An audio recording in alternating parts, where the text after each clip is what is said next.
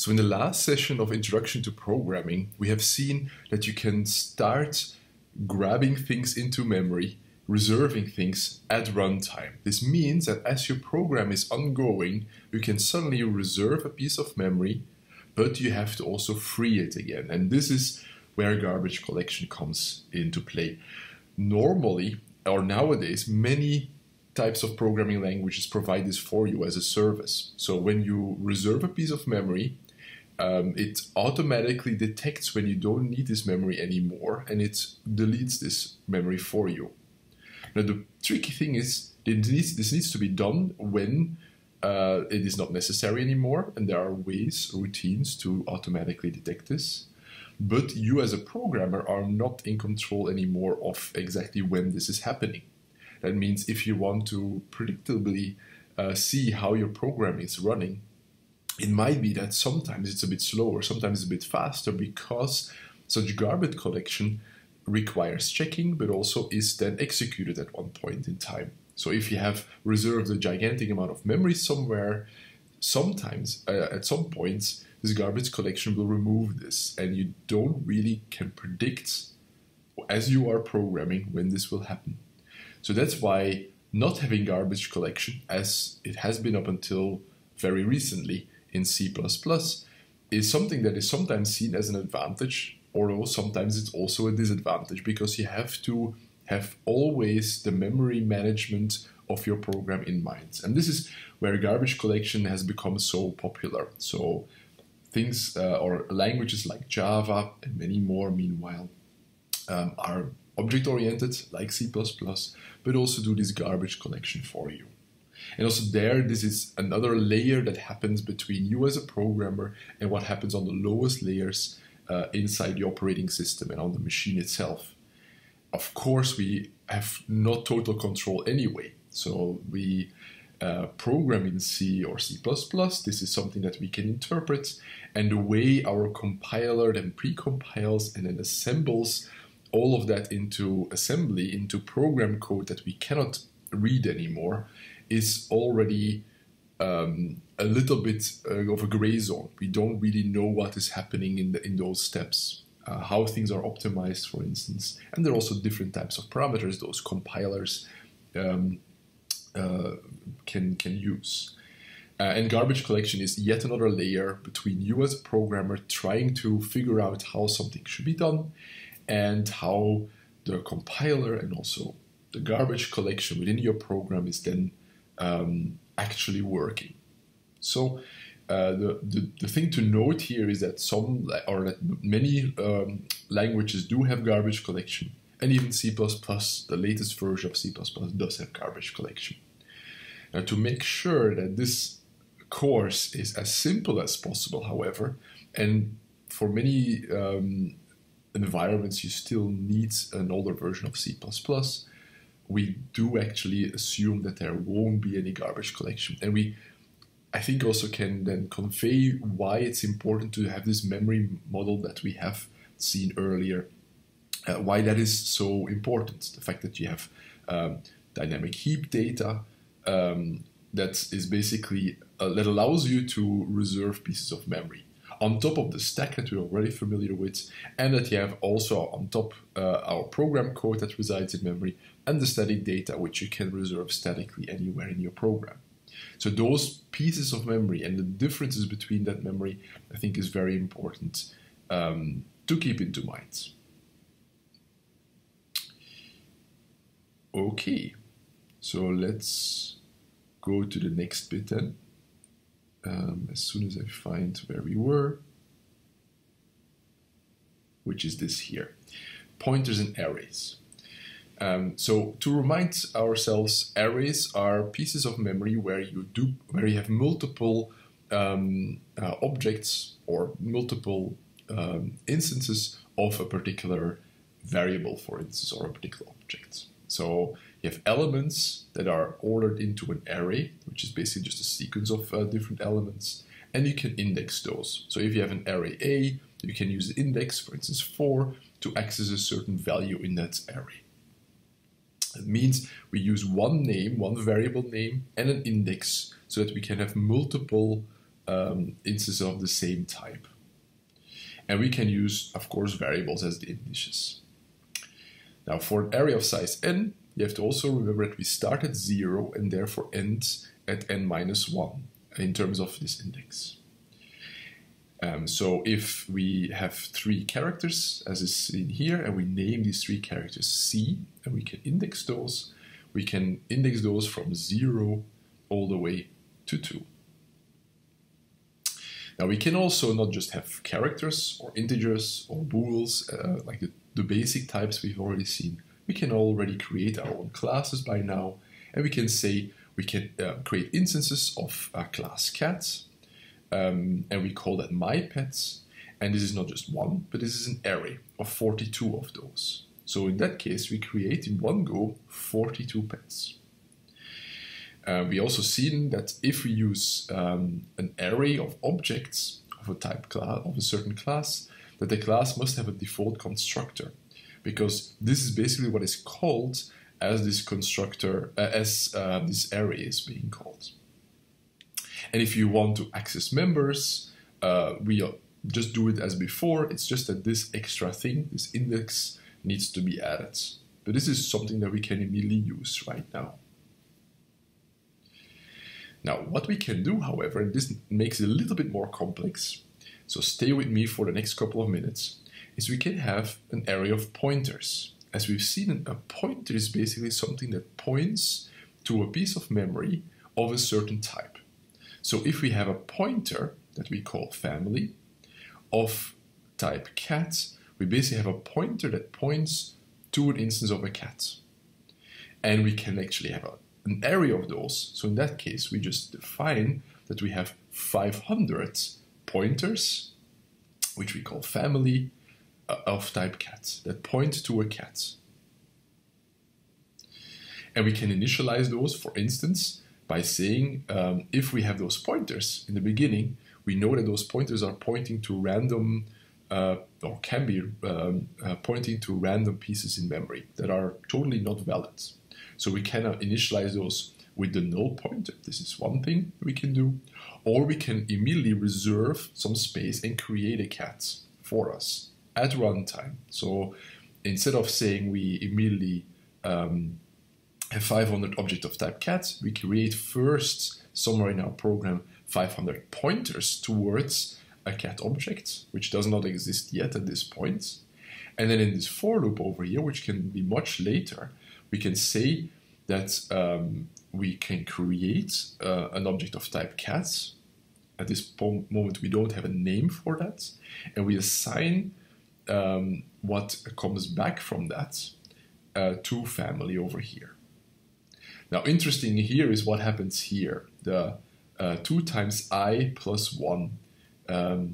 So this is basically creating cats with a constructor, and the constructor, as we've seen, fills in the age of the cat, and the cat is then automatically given a certain variable in such a way that the first cat is of age 1, the second cat is of age 3, the third cat is of age 5, etc. So one by one, we create an object of type cat. It doesn't have a name, so we can't refer to it at the moment, but basically by assigning this to our pointers, we now can address this.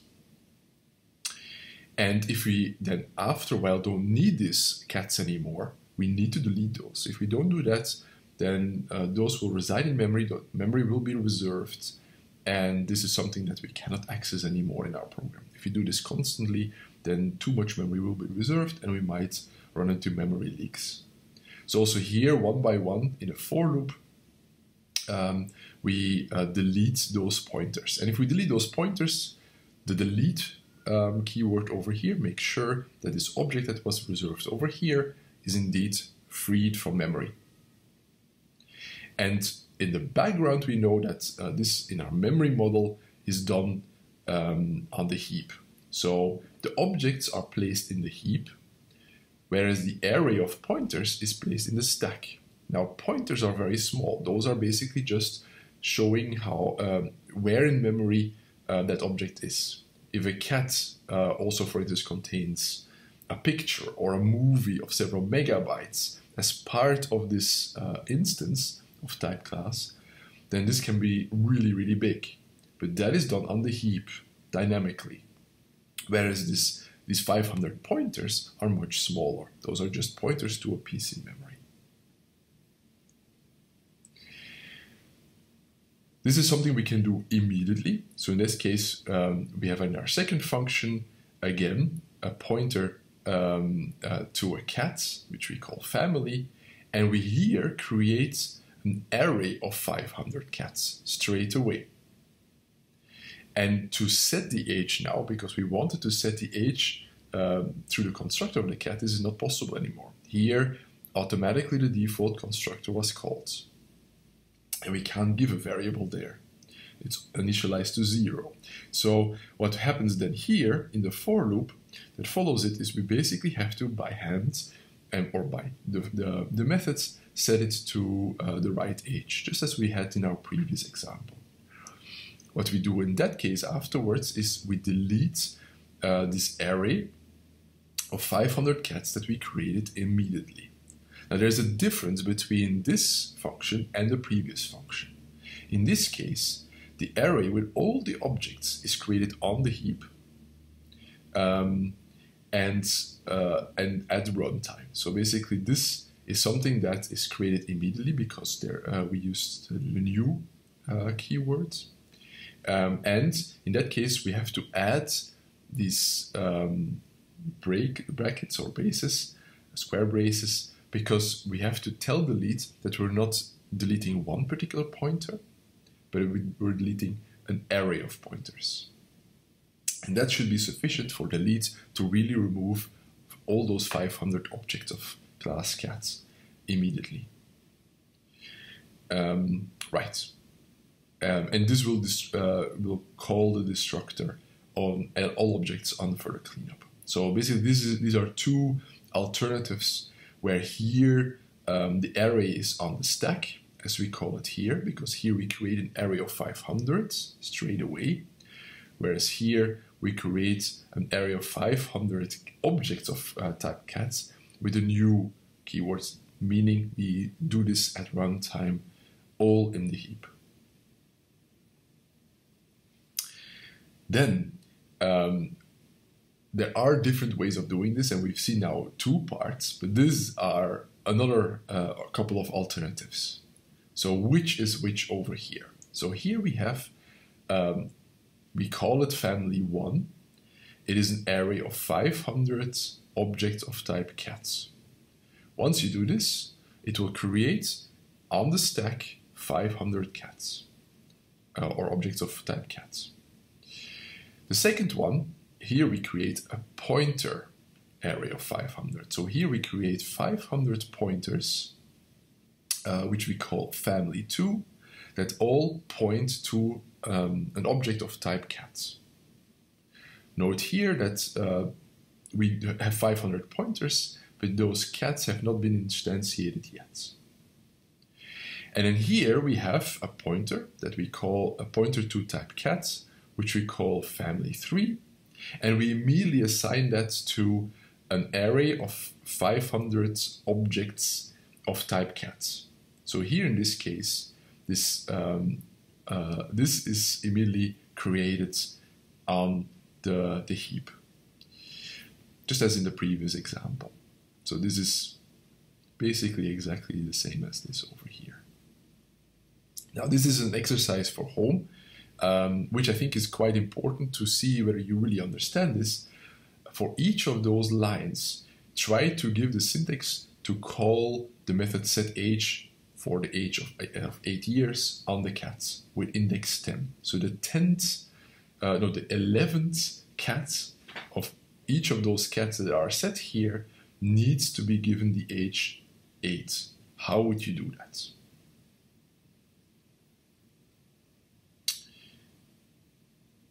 Now here are examples of how those are really constructed. So as I said, for this last family, family 3, we basically create one pointer and create all the objects in the heap. Because it's basically a pointer that points to an array, and this array over here is immediately created through this new keywords. So we create an array of 500 cat objects straight away. And we have here a pointer in the stack that points to that. For family of 2, or family 2, we basically have on the stack an array of 500 pointers. Now, once we have this, nothing is created yet, so those pointers eventually, or hopefully, are pointing to an actual created cat. But that's something that is, at this point, not done yet. So we assume that later in the program, we create with a new cat statement a cat for each of those pointers. Or we have them pointing to null if those are not created yet. And then the simplest one is basically to create a family of 500 instances of type cat directly on the stack. Right, so these are the 3 parts. Now this over here is something that you can do when you already know that you're going to have 500 cats and that'll be it. If, however, you don't know yet how many cats you need to create, then these 2 will be the statements of choice. You basically create in the stack, so before runtime, a particular array or a particular pointer to an array, and then you fill these later on in the heap. So let's see how you can set one of those cat objects, or where you can change one of those cat objects. And in this case, as I said already, we want the 11th element, or the element with iterator 10 or with index 10, and we want to access that particular object or that particular cat and set its age to 8 via the method setAge. Now for the first one, this is rather easy. So there you just have an array of 500 objects of type cat. So you just take the 11th of that by taking the index 10, and you call the methods as we've seen already before. So that is fairly simple. If, however, you have 500 pointers to an object of type cat, then we have to use not this operator, but this operator over here to access this method.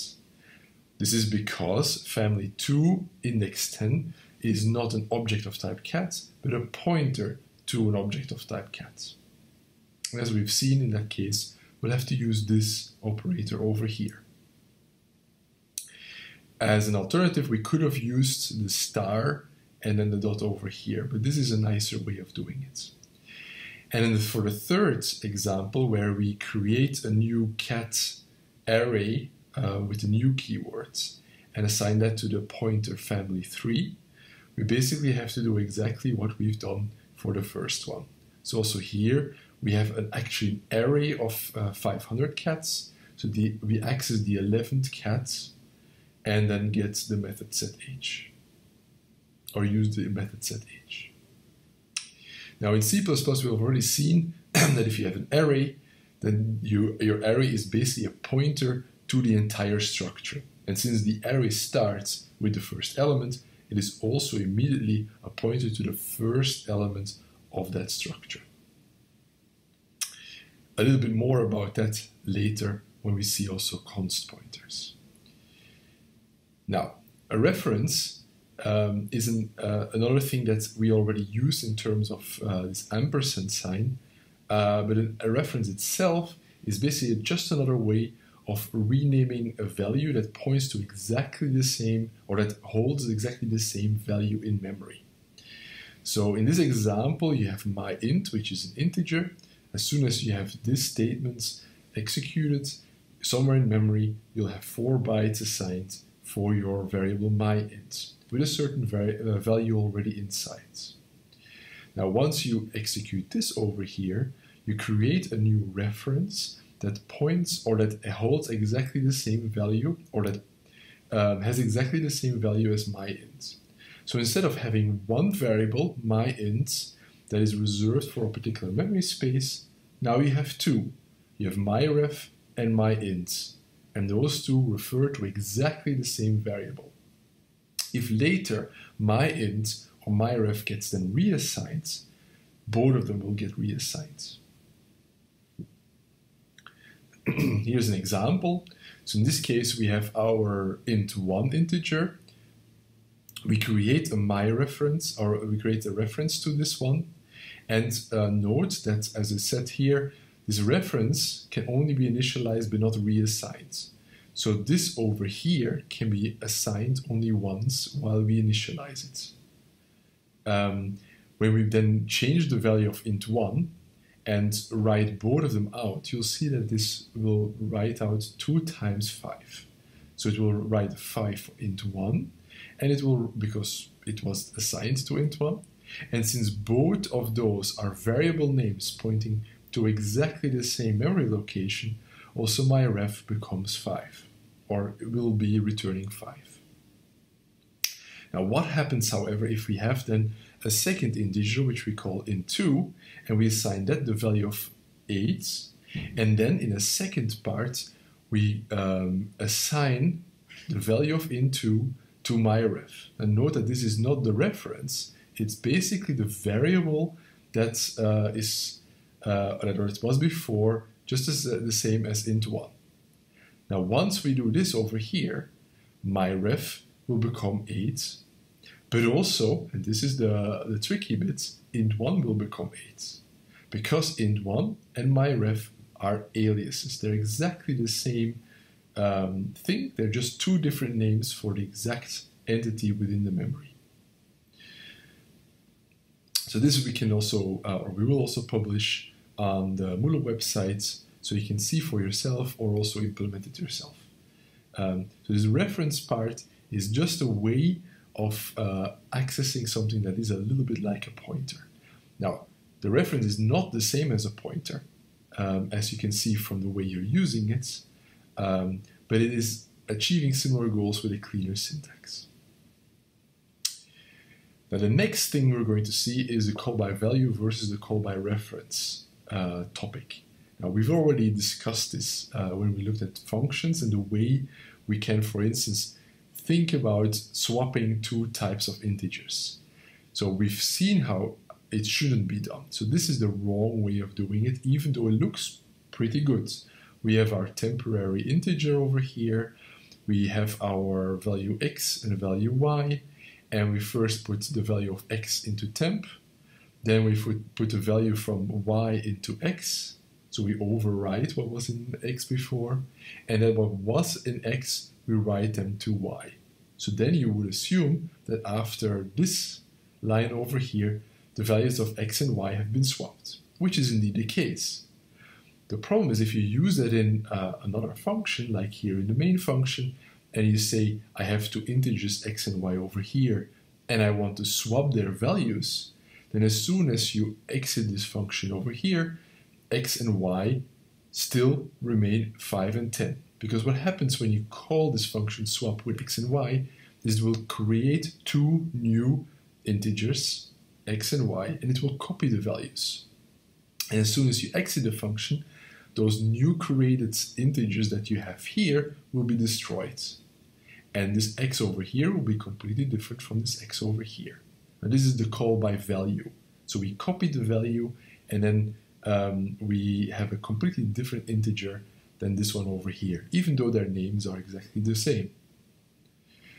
So the way to do this with pointers is, as we've already seen, by not passing them as an integer, but passing them as a pointer. And whenever you have in a function an argument that is a pointer, you basically pass the exact instance that you're talking about. So in that case, you have your integers x and y with a certain value, and when you then swap those integers, you need to pass the reference to x and pass the reference to y, so that you then get here the pointers that are passed. Now here you do exactly the same, but you're basically changing the values or addressing, dereferencing, and therefore getting the values of x and y as before. But once this function is lost or is terminated, x and y, as they have been changing here, have indeed been changed, because you didn't copy those values here into new variables. Now, as you pass the exact references to x and to y, the exact contents of x and y can be manipulated this way. And this swap function will indeed change x and y and swap those values. Now the swap function now works. However, as it says also here, the syntax looks a little bit silly. You know, once you see how you should create this function, it does not look as nice as it used to look before.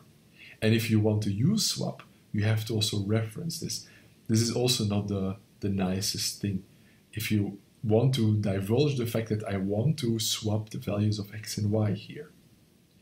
So with that, we can do references and turn things around. So in the function definition, we say that we're not passing pointers, but we're passing references.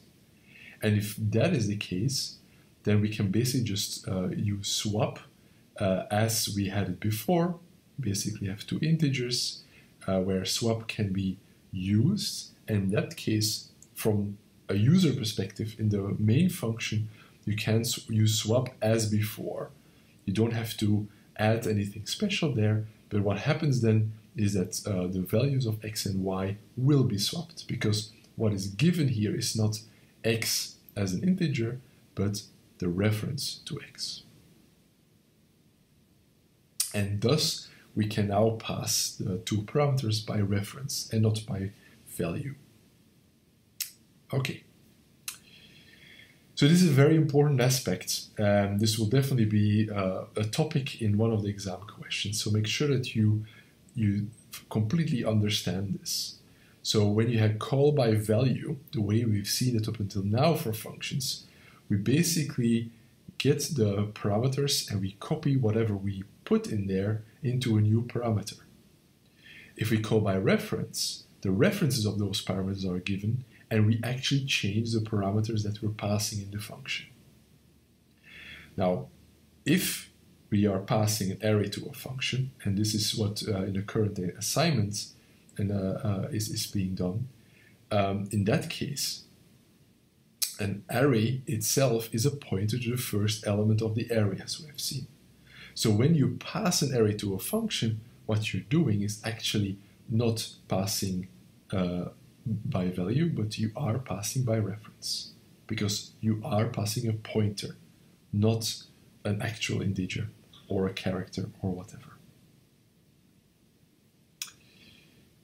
Right. Now, the thing to watch, however, is that you should never return a reference to a local variable. So if you have a function, in that case, that function is called here the function one, which, for instance, creates a cat instance called Frisky, and we return this with the reference, then this is really, really dangerous, because as soon as this function is returned, whatever we created here, it's similar to using the new keyword over here, then whatever we created here is completely lost. And we go out of scope and we cannot access this anymore. So whatever is being returned here is called a dangling reference, similar to how we called the pointers that are pointing to something that we didn't mean to point to a dangling pointer. Right. So one of the problems then is that we can return, for instance, to an object on the heap. This is what I just described. So we have, for instance, a pointer to a cat object, which we immediately create as well. And then we return this pointer as a reference. This is the result of a function. Now the question is, how do we delete these objects? Well, in that case, if we use this, for instance, in the main function, we can have it as such, where we create a reference to an object of type cat. This is immediately filled in with the return of what the function 2 returns. Now the question, however, is then if we have a pointer to the cat, which we assign to this, and we delete this pointer, then in that case our cat object is completely gone. The question that remains then is, what happens to my cat? My cat still exists over here, but is actually a dangling reference. something that can actually hurt the program later. So also that is a dangerous situation. So the lesson we learn from this is that we better never return objects that were created inside a function. So a function should not create something and return that. This is usually bad practice. The better way to do this is let the caller create those objects, the caller of the function, and then pass those objects that were created by, for instance, in the main function, and pass them by reference as a parameter of the function. This makes sure that you don't create things in a function, and as soon as that function ceases to exist, things get lost, for instance. And then the final thing I wanted to show today is the this pointer. Now, each time you create an object of a certain class, you automatically get for free the this pointer. And the this pointer can be used in certain situations when you don't want to, or when you want to, for instance, be brief. We've already seen this, that if you, for instance, have a method for a cat, or also in the constructor, you want to often say the cat has something like its weight. And if you want to, for instance, here pass a variable, and its weight is such a nice variable to use, you could also say here its weight. In that case, you have exactly the same variable name here as you would have as a data member of class cat. Now, in that case, you can distinguish this by saying this, which is a pointer to the current objects. So therefore, we have to use this operator. Its weight equals, and then we could use WS here, but we could just as easily call this its weight to distinguish whatever is being passed here, which is a completely different variable than the data member its weight that belongs to the cat class. Okay. So the reason for this is to make explicit what we are meaning if we want to, for instance, address a certain data member of a class. And this is exactly what I've said before. This is, I think, the most useful and also the most used case. If you really think that its weight is the best name you can give to a variable, either as a parameter of a certain member function or as a data member in your class, then you can use that same name twice. This being exact or completely different from this one over here. And to make that distinction, we can use the this pointer to say this data member that belongs to our cat is the thing that we address here, that we assign the value of this function parameter that has, by accident, the same name. So in that case, if this name is really poignant and really well chosen, we can use it twice in this case. Once for the data member of the class, and once for this particular function over here.